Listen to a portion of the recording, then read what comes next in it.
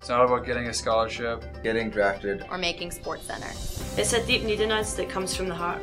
We need to practice, to play, to live, to hustle, to sweat. It's a bigger part of us than our friends and family can understand. Sometimes we play for 2,000 fans. Sometimes 25. But we still play hard.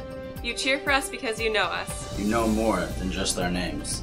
Like all of you, we are students first. We don't sign autographs, but we do sign graduate school applications, MCAT exams, and student body petitions. We train hard. Lift, throw, run, gig, tackle, shoot, dribble, and lift some more. And in the morning we go to class. And in that class we are nothing more than students. It's about pride in ourselves. In our school. It's about our love and passion for the game. And when it's over, when we walk off that quarter field for the last time, our hearts crumble. Those tears are real. But deep down inside, we are very proud of ourselves. We will forever be college athletes.